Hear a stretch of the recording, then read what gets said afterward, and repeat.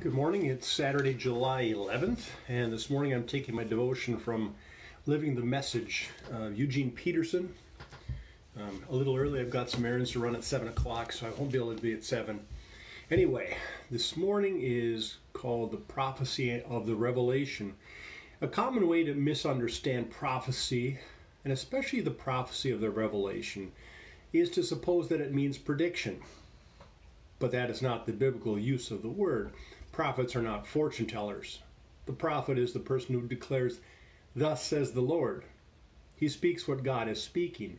He brings God's word into the immediate world of the present, insisting that it be heard here and now. The prophet says that God is speaking now, not yesterday. God is speaking now, not tomorrow. It is not a past word that can be analyzed, then walked away from.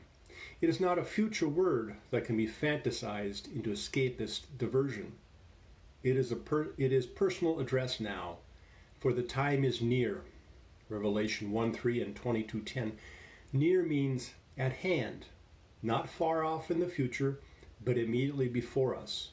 Only our unbelief or ignorance or timid hesitancy separate us from it. Jesus also announced the immediacy of the prophetic word when he preached, "The kingdom of God is at hand," like in Mark 1:15. St. John's near and Jesus' at hand are the same root word. Prophetic word eliminates the distance between God's speaking and our hearing. If we make the prophetic word a predictive word, we're procrastinating, putting distance between ourselves and the application of the word, putting off dealing with it until some future date.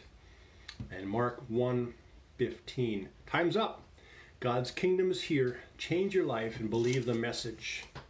And I think in this times of the COVID virus, I suspect that people look at Revelation and think that God is pouring out God's wrath, just like predicted in the book of Revelation.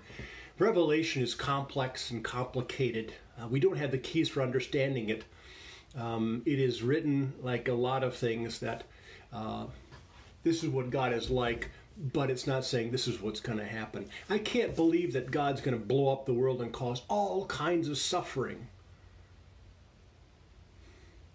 It's just not the way Jesus did things. If we really believe that Jesus is the real, true revelation of God, is the most,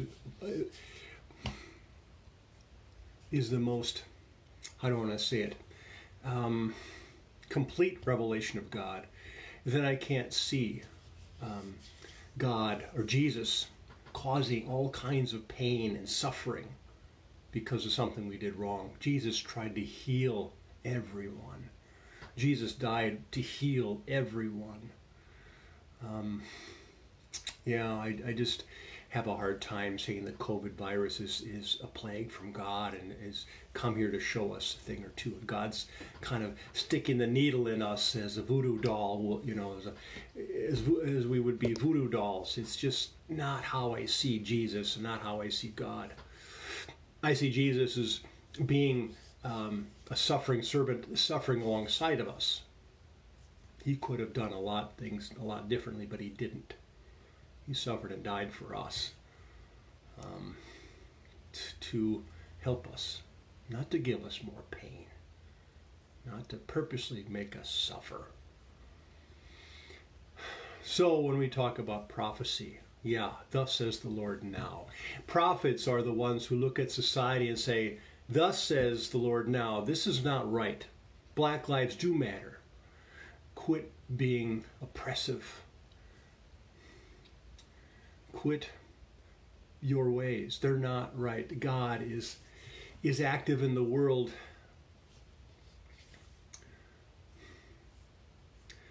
I guess my message is a little bit scattered this morning, but it just makes me think of all these things that are being said and done to try, of course, to explain what's going on and try to put some sense into it. And sometimes there's just no sense to it at all. It's just a matter of for us to trust that God has our best interests in mind and that God does take care of us.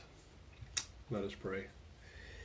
Gracious and loving God, help us to see your ways in the world, that you are with us, that you suffer with us, that you help us, guide us on our way.